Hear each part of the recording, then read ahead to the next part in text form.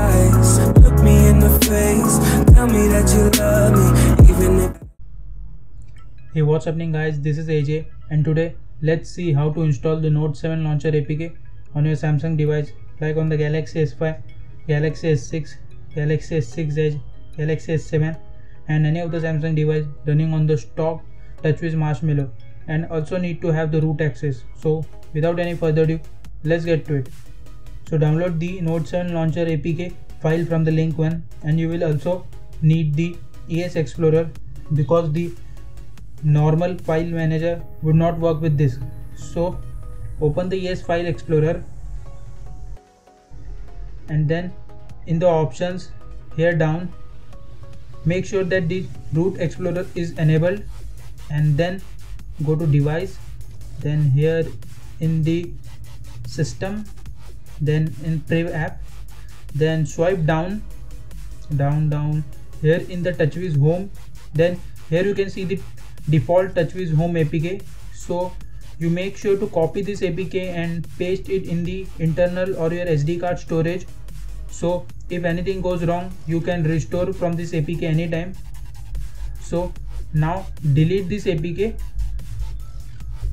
and then go to device, then go to SD card and locate the file which you downloaded from the link 1, which is the Note 7 launcher APK. So in my case it is here, so copy this APK, so just copy it, then again go to the device, then in the system, then in the Prev app and locate the folder named as, so down, so this is the TouchWiz home folder, and then paste that APK in this folder. So after pasting the APK here, press and hold it, and then in the more, go in the properties. So make sure you change the permissions like this. So you have to keep the permissions like this as it is in this, and then hit OK. So the permissions here should be RWRR. Then come back and just reboot your device.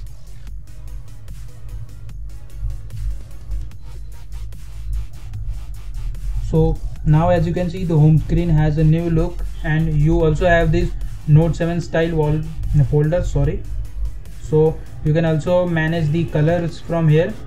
There are different colors for the folders. Then after that, the app drawer is sort of like this you get in this launcher.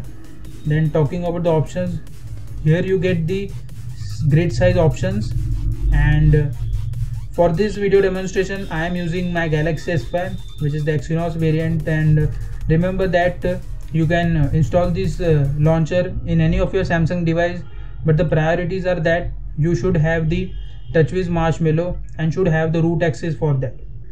So if you have all these things, you can install this launcher on your Samsung device. And hope you liked this video, and if you did, then just smash that like button and share this on your social media as much as possible, and subscribe to the channel if you haven't already. Till then, I am signing off for the day, but you guys have a great day. Bye bye now.